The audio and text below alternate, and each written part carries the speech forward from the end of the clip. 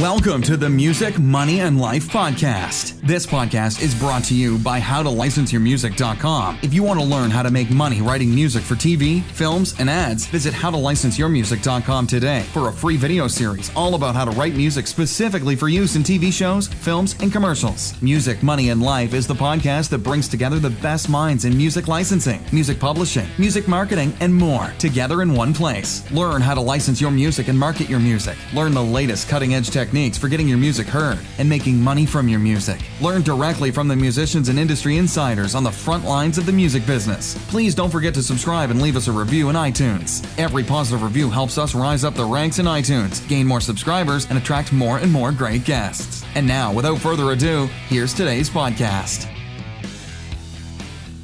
Hello, everybody. Welcome back to the Music, Money, and Life podcast. I'm excited to be back today. Today I'm speaking with a composer and producer out of Atlanta, Georgia. I'm speaking with Anthony Clint Jr. Anthony, how are you? Pretty good, Aaron. How are you? Thank you for having me.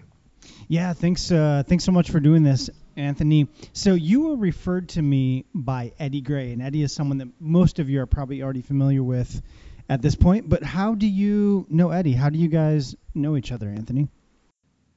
Wow. Yeah, Eddie's a good friend of mine and great composer. We actually, I think I reached out to submit to his publishing company, HF Tracks, some years ago. I think it probably was about 2.5, 3 years ago now.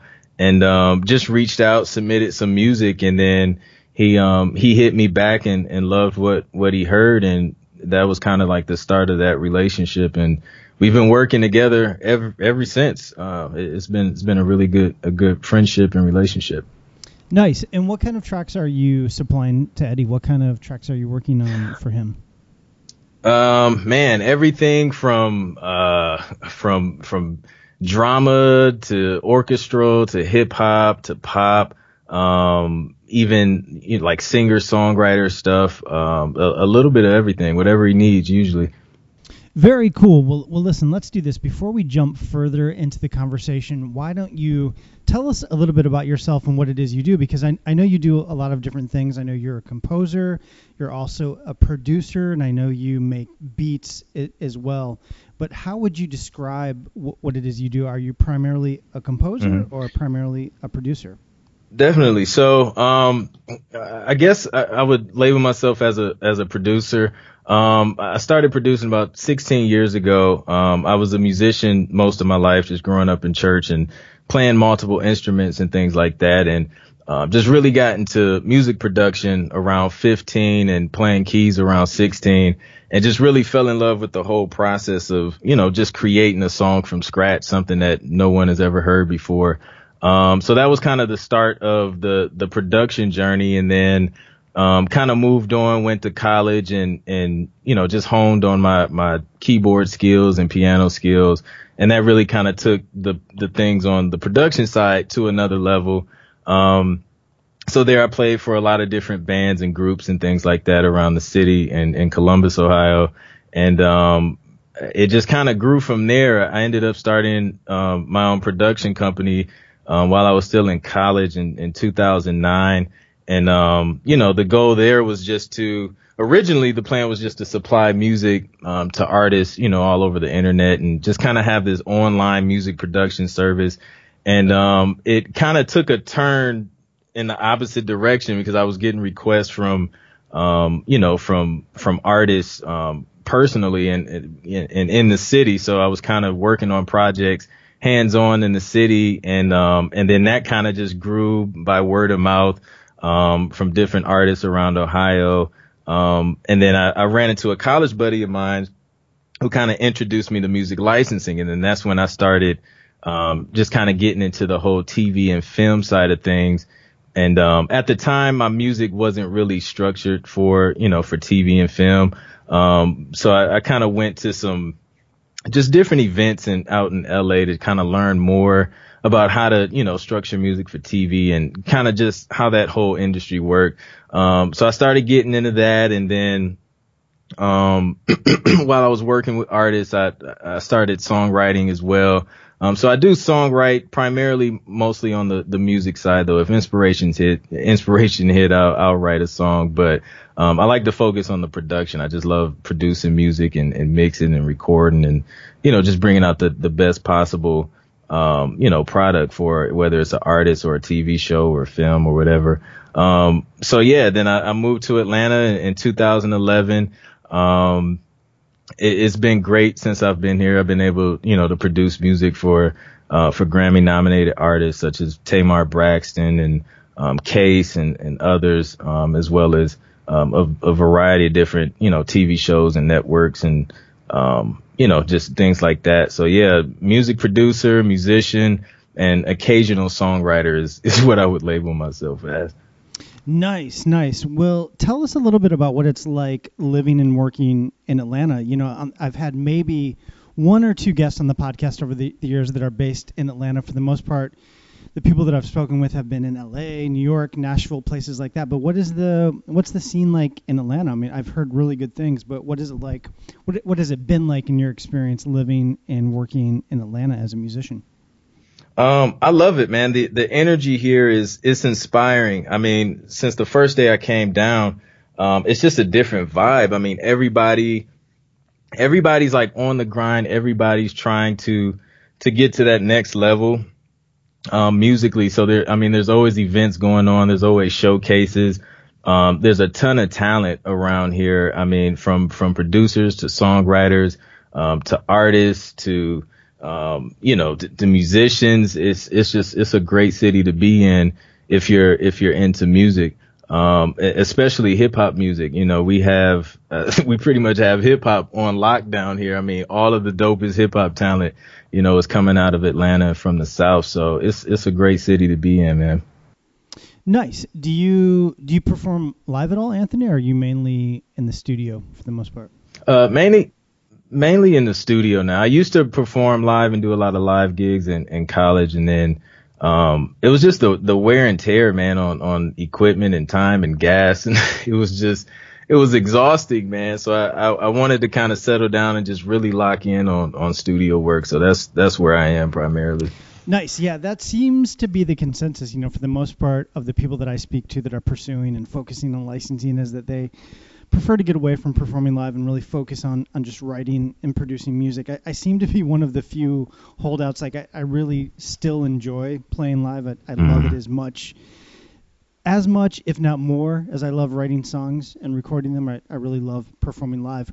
But let me ask you this, Anthony, of the music you're licensing, is it for the most part your music or the artist you're working with, or both? Primarily it's been my own tracks, but recently I have been working with a group called APX, the APX band, and we actually have a Netflix film placement in the works for them. So I've been working real close with them to try and get them some placements and just opening opportunities up for new producers and up and coming producers to get that exposure and get those placements on TV and film. So I've been doing a lot, I guess, focus a lot more on kind of giving back and bringing other people into, music licensing who may not, thought to go that route musically.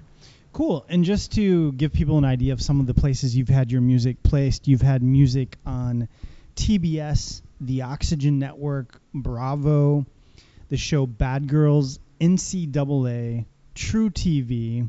I'm scrolling down here. Hollywood and Football. You've had a lot of different placements on a lot of different shows and networks. What kind of music, Anthony, are you placing for the most part?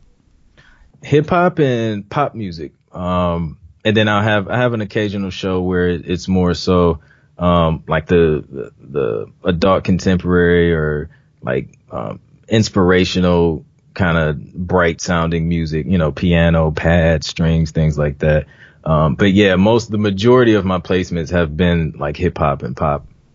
Cool. And who are you placing your music through? I mean, I know obviously Eddie Gray is somebody that you work with, but are you placing music through other libraries as well? Yeah, definitely. Different libraries and publishers such as Eddie and BMG. There's a sub library through BMG that I work closely with as well. Cool. How many different libraries are you affiliated with? Sheesh. Well, I lost count. I lost count. The thing is, when I started this whole music licensing journey, the goal was just to really get in touch with as many companies as possible. And then from there, it kind of narrowed down to the companies that I worked well with and that I seen were getting placements the most. So I'm probably signed up with quite a few companies, but as far as ones that actually work well and get placements on my behalf, I would say it's a good handful, about three to five that I really focus on making good music for and submitting to on a consistent basis. Nice. Now, how does it work? Because I know you said that you're primarily a producer, but you also create your own music. How does it work in terms of juggling those two different things? Do you sort of go back and forth? How do you balance those two different things? Yeah, definitely. That's a good question. I set up a schedule. So Sunday, Monday, and Tuesday I dedicate towards composing music for licensing myself, and then Wednesday I'll kind of use as a admin day, and then Thursday, Friday, and Saturday I'll focus on artist projects. If I'm working with the artist specifically, I'll just kind of focus on that. Or if I'm working on music that I want to send to other artists to pitch for placements or projects like that. So that's how I kind of split it up and balance it. Cool. So you're doing 3 days of writing, 1 day of admin, and 3 days of production? Yeah, definitely. And then what are you doing on your admin days? Usually editing content and creating content and just kind of coordinating with my assistant on what to post for the week and just emails, maintenance of the website, things like that. Cool. How big is your catalog? How many tracks do you have in your catalog? Man, I would say I think we're at a little over 500 right now. If I'm going off of the CSAC repertoire list, I think it's around 500 if I'm not mistaken. Okay, and you're with CSAC? Is that what you said? Yes. Cool. And what are I'm with ASCAP, and I think most of the writers that I work with are either with ASCAP or BMI. What is it like working with CSAC? What are the pros and cons of working with CSAC? Yeah, I started out with BMI and then switched over to CSAC. CSAC for me was more family oriented. They really strive to support the independent producers and songwriters.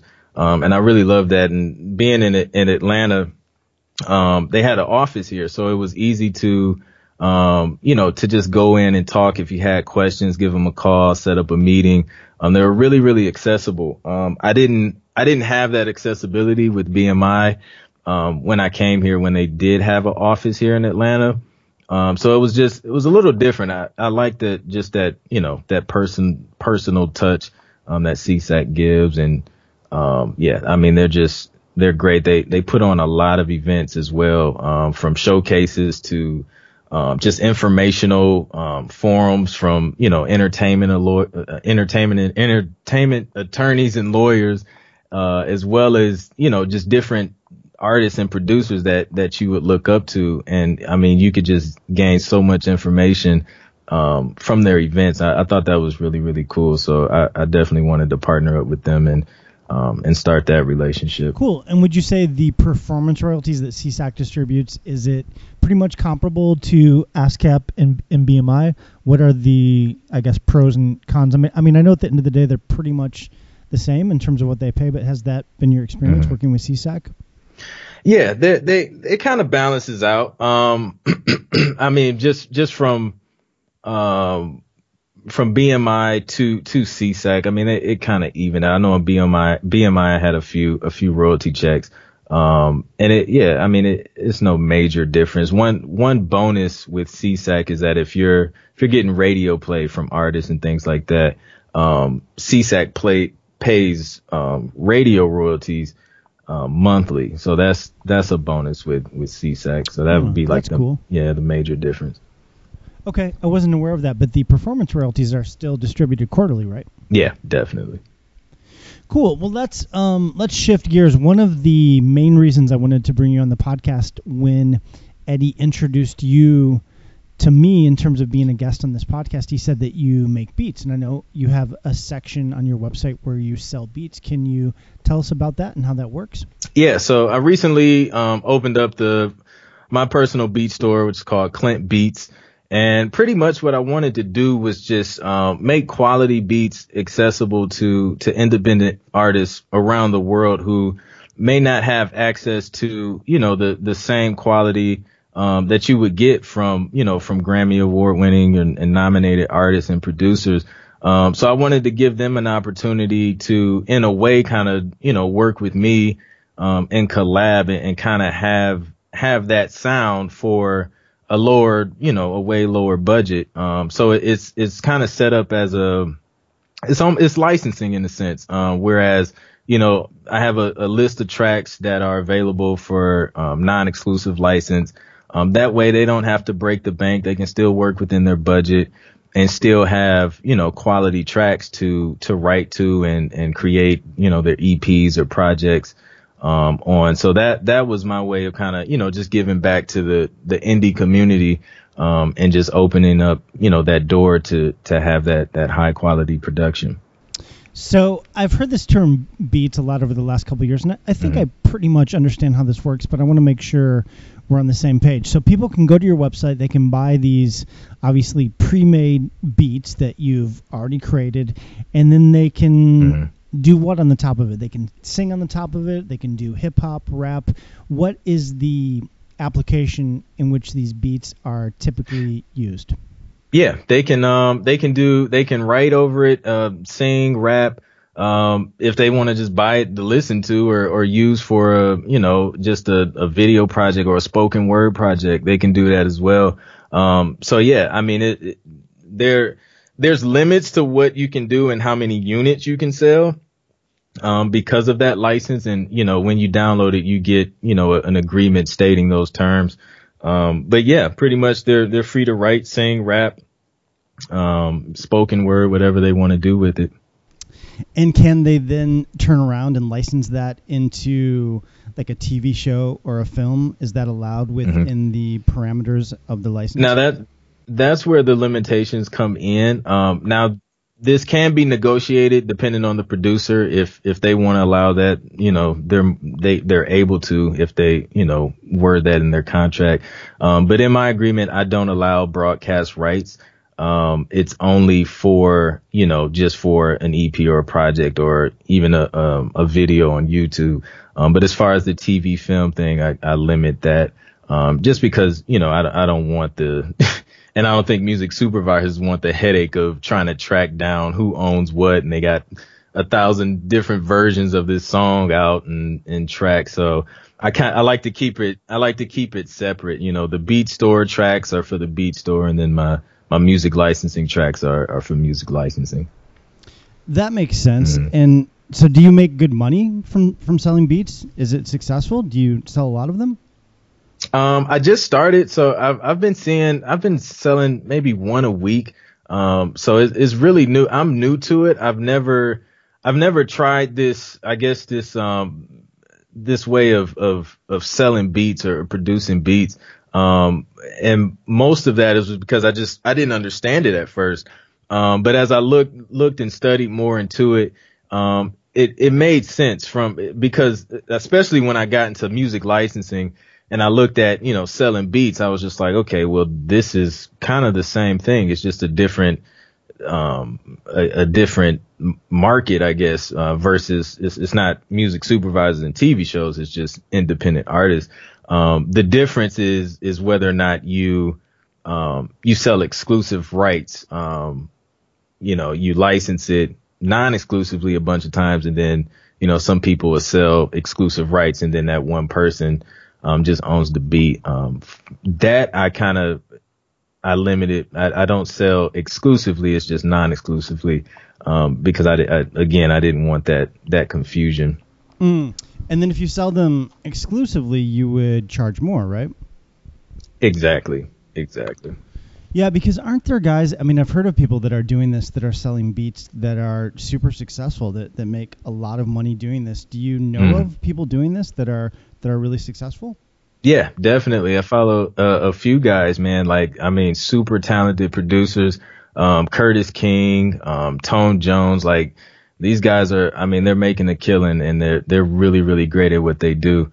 So yeah, there's definitely guys out there. Superstar O, is another one. I mean, they're doing really good, selling beats, to independent artists all over the world. That's awesome, man. It seems like you're a pretty savvy business guy. I mean, it seems like you've diversified your revenue streams really nicely. I mean, you're doing composing and writing, you're doing production, you're selling beats. I've noticed you're also selling books and resources and things of that nature. What what advice do you have for people that want to follow in your footsteps? I mean, most of my listeners are, if not semi-professional already, they're aspiring to do licensing and publishing professionally. You know, people want to figure out how to make money from this. What advice or tips do you have for writers that are new to this that want to follow in your footsteps? Yeah, definitely. My advice would be to keep going. I actually just did a video on this, for my YouTube, and pretty much I was just saying, like, there comes a point, especially in music licensing, where you have to put in a lot of work before you see any fruits of your labor. And it gets really tough, man, because, you know, when I first started in music licensing, it was like, you know, you're knocking out tracks, you're submitting them, they're accepting them, but you don't see anything for quarters, and, you know, maybe I think it was about a year and a half, before I even seen anything. And it's that point that you have to work past to really reap the benefits. So the main thing would be not to give up, to keep going and just believe in yourself. You have to be consistent, and you have to create consistently. You have to create, often, because you can't create 5 tracks, send them off, they get accepted, and then just sit and wait and do nothing. Like, you have to create, you have to submit, and you have to forget about it and just repeat the process. Just keep cranking out tracks, keep sending them.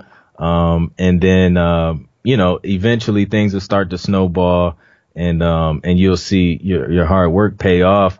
Also, I would encourage everybody to really understand the business of music, and the different aspects, of how you can generate revenue. I think that's one of the hardest parts for musicians and artists and, producers, is really monetizing, their craft. So really study and look into ways you can monetize your craft. It doesn't just have to be the beat itself. You know, from a producer's perspective, you can sell, you know, loops and drum kits, and just kind of deconstruct your tracks and sell, you know, portions of those sounds that you've created over the years, and turn them into sound kits and sound packs, and then resell those to other producers who may need sound. So just really study, understand the business, understand publishing. You know, if you don't understand an agreement or a contract, you know, get an entertainment lawyer and have them look over it, so that, you know, you're put in the best situation possible, legally, and you're protecting yourself and your rights, and just make sure, you know, you understand what you're getting and what you're not getting. Yeah, man, that's really exciting stuff. I feel like in a lot of ways right now is actually a really exciting time to be a musician, just in terms of the sheer number of different ways there are to monetize music currently. I mean, there's things like YouTube and Spotify, obviously music licensing, music production in your case, video games. There's a lot of different ways currently to make money from music, and obviously you need to sort of learn each different medium and learn how to maximize your results in each different medium. But there's a lot of ways to make money right now if you know what you're doing. But I feel like in terms of licensing, one of the key things you said in this podcast so far is that you have a catalog of like 500 tracks. You have a really large catalog. I know Eddie Gray, another composer I work with a lot, has 1,000+ tracks and growing. You need a lot of tracks for this to make sense, you know, to turn it into something really substantial. And I work with a lot of writers that I do consulting with. I did a consultation with someone earlier today, and he's like, I have one fully produced track ready to go. And he's like, is that enough? And I'm like, no, you need to really build this up to something substantial for it to become something substantial. But let me ask you this question. In the beginning, Anthony, when you were first starting out, how long did it take you until you really started to see things pay off? It was a good year before I realized something got placed, but there later, like a year and a half, 2 years later, I found out that a track had actually got placed soon after I had signed with the library out in LA. But of course I didn't see it on my royalty statement until like a long time from then. But yeah, so that one was rather quick, but I didn't know anything about it. Then when I got paid for it, it was like 47 cents or something like that. So yeah, I mean, man, to see significant money, it was a good 2 years. Yeah, it takes time, and that's one of the really kind of frustrating and weird things about this business is that a lot of times you don't actually find out about your placements until much later after the fact, 3 to 6 months in some cases. And I've had moments, of real frustration where I've really been down about my music career and the music I'm making at times. Mm-hmm. And unbeknownst to me, at that very moment, those very periods of frustration, right, I actually had music that was being placed. I just didn't know about it. And it's just a weird aspect of this industry. I mean, it would be really nice if you would get a phone call or something. Or, I mean, sometimes people do notify you, but a lot of times people don't. And it's just, you really have to look at this as a long-term endeavor, I guess. But what were you doing? In the beginning, you said it took a couple of years before this really turned into a substantial revenue stream. How were you supporting yourself in the very beginning? So I'm a musician as well. So I was playing for a church, and that's kind of how I made my income on Sundays. So that was my income that really held me over through until music licensing started making up a significant income, and then working with independent artists, I had a couple artists where we were consistently working on their projects. So that kept income flowing in. And now since I really focused on the music licensing aspect, now I really want that to be the majority of my income, which it now is. I'm not exactly where I want to be yet. I set me a little plan up to get where I want to get, but that's what I was doing, while, just waiting for things to grow on the music licensing end. Yeah, I think that's a real tricky thing for a lot of musicians that are pursuing this, is that they're looking to make money from their music right away, but it tends to take time. It doesn't tend to happen right away. You really have to be patient in this industry. What are your long-term objectives for licensing? Do you have a certain dollar amount you're hoping to make? Yeah, I set a goal. What was it? Last year, the beginning of last year, I set a goal. On a 6 year, I want to hit six figures, within the next, 4 to 5 years. So that's the goal. I've hit 5. So now I want to hit 6. Nice. And do you feel like you're on track to reach that goal? Yeah, definitely. The main thing is going back to just being consistent and, just really, really cranking out the number of high quality tracks it takes to really get things moving and get things rolling, and just really multiplying, productivity. So yeah, definitely. This is another question that I've asked quite a few different people that have been on this podcast. I don't ask everybody, but I'm always curious to kind of hear people's take on this. Do you find licensing your music to be artistically satisfying? Do you get that sense of artistic satisfaction when your music is licensed into a TV show or a commercial? Do you find this industry to be artistically fulfilling? Mm-hmm. I would say yes and no. There's I guess with TV and film music, instrumentals, when it's instrumental only, I love it. Don't get me wrong. I love it. But sometimes I want to take my creativity to the next level as far as, just a full song and a full record. The great thing about music licensing is I'm still able to do that, create full songs for TV and film. So that allows me to really tap into that that, level of creativity. It's just not as much as the instrumental. But I won't complain if I'm working on, a bunch of instrumental tracks for TV. But yeah, I like to balance it out and, be able to work on full records from time to time. Yeah, I find licensing to be kind of strange in that sense. I mean, for me at least, I find the real joy I get is from creating and producing music, writing songs and creating songs. That's really the part that I love the most. The licensing aspect of it, I find that it lends a certain amount of validity to what I'm doing songwriting wise, but I don't really particularly care about any single placement. I mean, for the most part, unless it's like I landed a TV commercial a few months ago that I was really excited about. Don't get me wrong, I love the licensing aspect of it, but it's more, for me at least, it's more about the process of songwriting and creating music. And I feel like licensing, making money from music in general is pretty hard. So I feel like having something like licensing to sort of give you something to shoot for, to give you goals related directly to your music. And obviously making money is great too. But for me, I guess what I'm trying to say is it's more about the process. Yeah, definitely. I agree. Because it's when you sit down to work on a track, for licensing, what it takes for a track to get licensed. And once it's accepted, it has potential to earn revenue versus if you're sitting down to create a track that, you want to pitch to, a major A-list artist. You don't know what's going to happen with that track or that song. So it's definitely, gratifying when you can sit down, know you're working on something for a specific purpose and know that the chances of it being used and you being compensated for it is relatively high.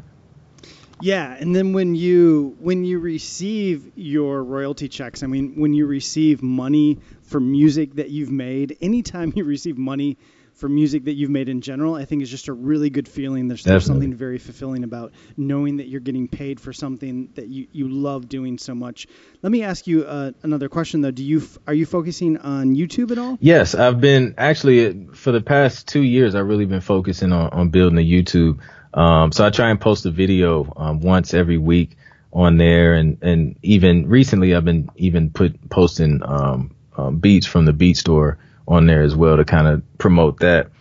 So yeah, YouTube is a great platform. So yeah, I've definitely been focusing on that more. Cool. Have you been monetizing your YouTube videos? So funny story about monetization on YouTube. So in the midst of me building this YouTube channel, it started growing. I picked up momentum. I was monetizing, and then they came out with that, the new guidelines, right? So I was like cranking out content. I was just like, I need to get these videos up, because I was literally, I don't know, I was like 1,000 watch time minutes under the guide that you needed to have to continue, being monetized.